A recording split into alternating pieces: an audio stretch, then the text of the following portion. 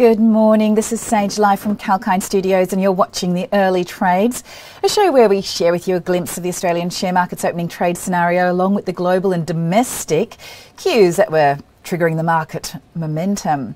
And in our first segment of the show today, we'll look at how the early morning trades panned out, taking cues from Wall Street's action overnight.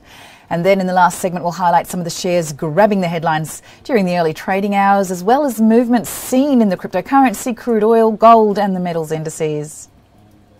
The Australian shares opened in the red on Wednesday, tracking weak cues from Wall Street after the US and Chinese economic data suggested slower growth ahead. The benchmark index ASX 200 opened 56.50 points, or 0.75% lower, to 7,478.40 during the opening trade. The Australian mining and energy stocks expected to drop due to lower commodity prices.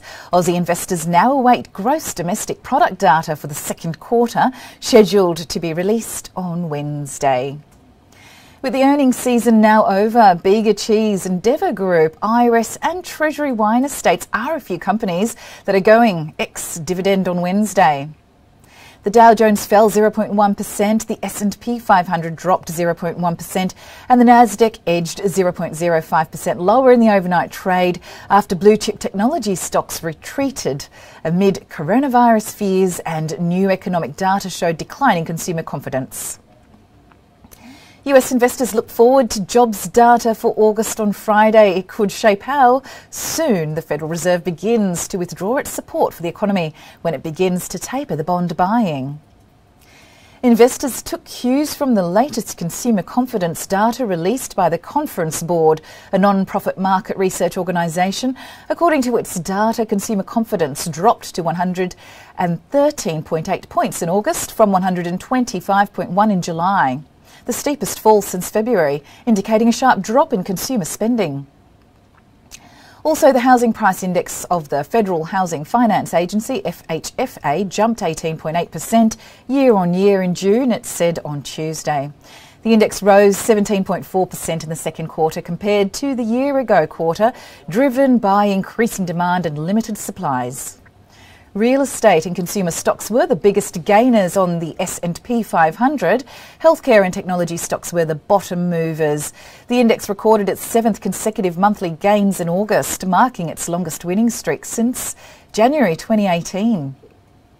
Moving on to the last segment of the show, let's quickly look at the highlights of the prominent ASX stocks under the spotlight during the early trades.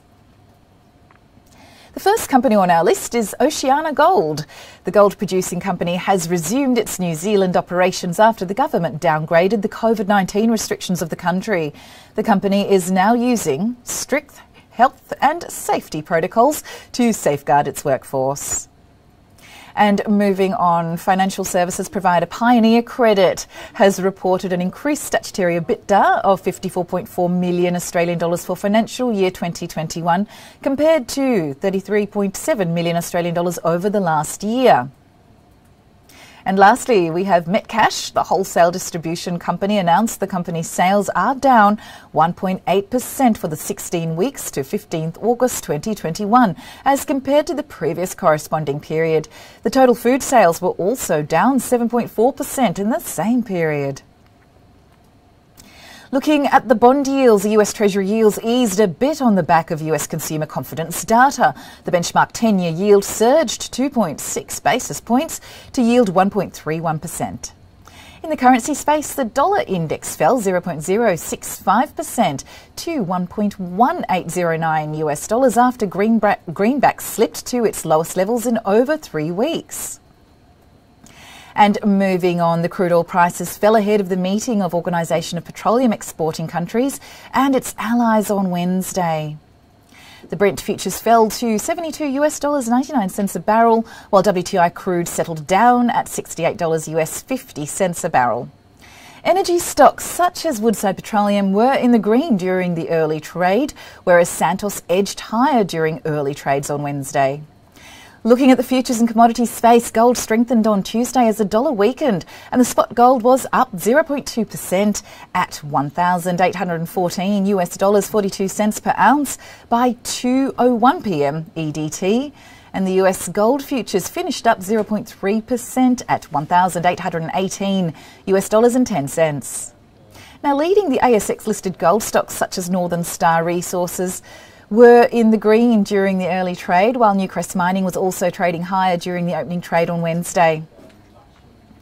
Moving on to the metals space, as the benchmark iron ore futures on the Dalian Commodity Exchange slipped 5% to 808 yuan a tonne. The London Metal Exchange copper rose 1.3% to US $9,530 a tonne. Zinc was flat at $3,002 Lead fell 1.5% to US $2,262 and tin surged by 1% to $33,900. And thanks for joining us on that report. But that's all for now in the early morning trades. This is Sage signing off, but stay tuned to 𝐊𝐿𝐴𝐼𝐼 TV as we have many more shows lined up for you for sharing live updates across the economy, markets and sectors.